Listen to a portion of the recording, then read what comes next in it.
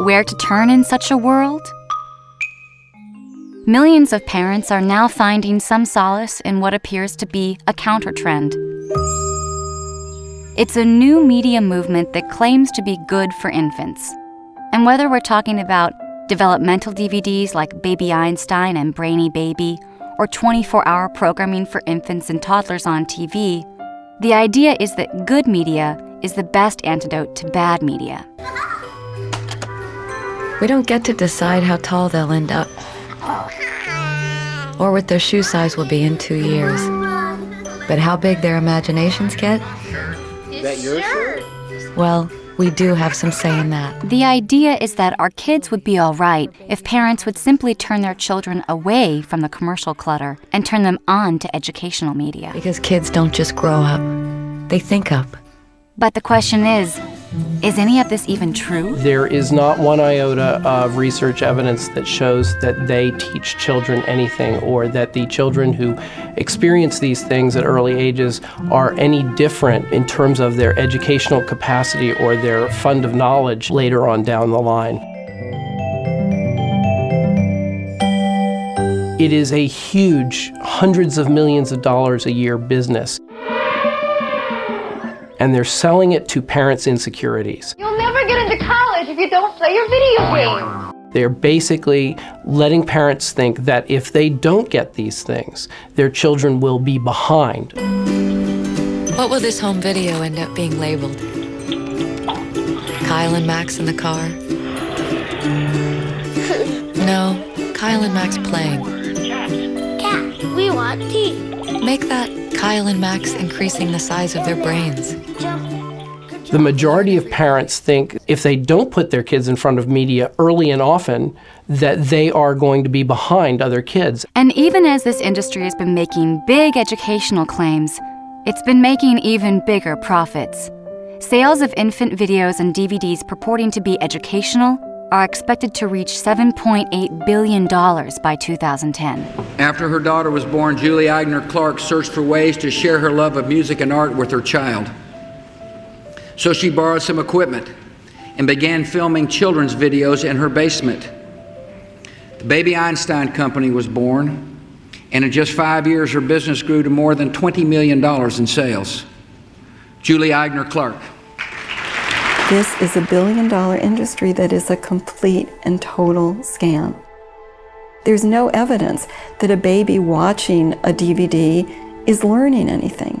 Educational videos aimed at babies may not be such a bright idea after all. A new study found that children who watch popular DVDs like Baby Einstein and Brainy Baby actually have poorer vocabularies. One researcher even said she'd rather have babies watch American Idol. The American Academy of Pediatrics has now for 7 years recommended that there be no screen media use for children under the age of 2. And this is for some very specific reasons. First of all, there is no solid scientific research evidence that children under the age of 30 months or 2.5 years can learn anything from an electronic screen.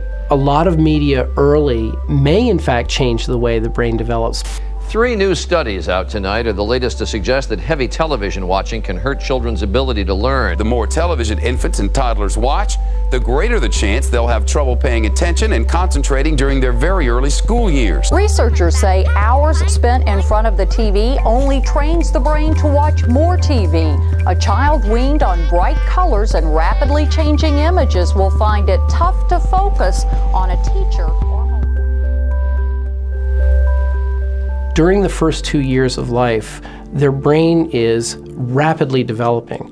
And what we know about optimal brain development during these first 2 critical years is that face-to-face involvement with other people, parents, siblings, other kids, interaction with other human beings, manipulation of the physical environment, trying to stack the blocks up or get a Cheerio in your mouth, creative, open-ended problem-solving play is far better than the best edutainment software you could ever have. What's the most important thing for a 0 to 2-year-old? The single most important thing is the social dynamic, the bond that occurs, and the intimacy that occurs between mother and child. Forget the rest of it. That piece lays the bond of trust and the foundation for all higher learning later. That has to occur. So if you're sacrificing the trust, the bond, the attachment issues for the sake of having a baby Einstein or computer or videos in the room, you're missing a huge understanding of child development. The space that is necessary to think is being jeopardized. You're immersed. You're outside yourself. You're taken out. When do you have quiet time and unstructured time? And when is a child able to be a child and play? Remember playing baseball until it got so dark you couldn't see the ball any longer? How about hiding and pretending you couldn't hear your name being called home to dinner? That was back, of course, when kids, and just about all kids, played outside starting the moment they got home from school. That was before Xbox, of course. A recent report from the American Academy of Pediatrics found that commercial media is radically transforming the way children play. The report found that even though free and unstructured play is essential to the cognitive, physical, social, and emotional well-being of children, the amount of time 6 to 8-year-olds spend playing creatively has been declining dramatically over the past decade. And for 9 to 12-year-olds over the same period, creative play has declined a staggering 94%. The thing that it's important to remember about creative play is that it's a foundation of learning. It's a foundation of critical thinking. It's a foundation of problem solving. It's the foundation of empathy and of, the experience of being something else. And it's the way that kids make life meaningful. What's happening is that children are being deprived increasingly of opportunities to exercise their imagination.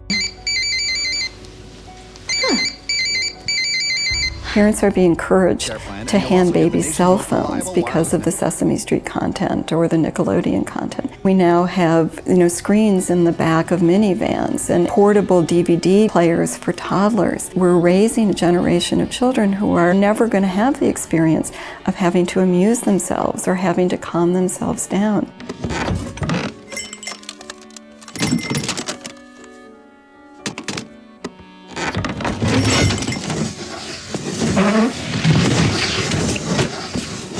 And so they're always going to need a screen, and that's exactly where the marketing industry wants them.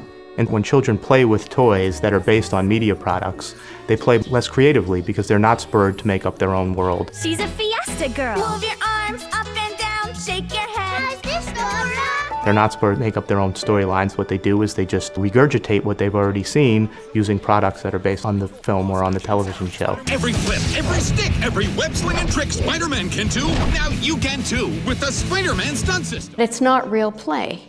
Their own imagination and their own past experience isn't evident. It's really just an imitation of what they've seen. You can be just like Superman with a Superman Returns inflatable suit. Strap on the punch and crush gloves, then you'll hear the sound of every punch you throw and everything you crush. The world needs a hero. Are you ready for the job? Inflatable suit accessory, you put it together, batteries not included. Punch and crush gloves sold separately. The message kids get is that they can't play Harry Potter unless they have an official Harry Potter wand. Or they can't play some hero unless they have all of the paraphernalia that goes with it. Straight from the movie comes Jack Sparrow's gear. Battle with the Clash and Flash sword with lights and sound effects. Fire the electronic pistol. Be Jack Sparrow. And in a way, they're being told their imagination isn't good enough. It's not good enough to pick up a stick and turn it into a wand. You have to have the real wand. It's, okay, the newest, greatest robot toy that does everything for you and you don't have to play with it anymore. It just plays by itself and you watch it. Great, and at a cost. I don't even put the thing together anymore. It's no model making, no thinking, no coloring, no painting it. It's just all ready for me and ready to go. The fundamental message that I need something outside of myself in order to play is really harmful and tragic because it starts to take play out of children's hands. So the kids need more and more and more in order to be able to play and in order to be happy. We're creating a future generation of super consumers. Rather than consuming less, our children will consume even more than the baby boom generation or the generation Y or X. What does that mean for our future, for our well-being, and for their well-being?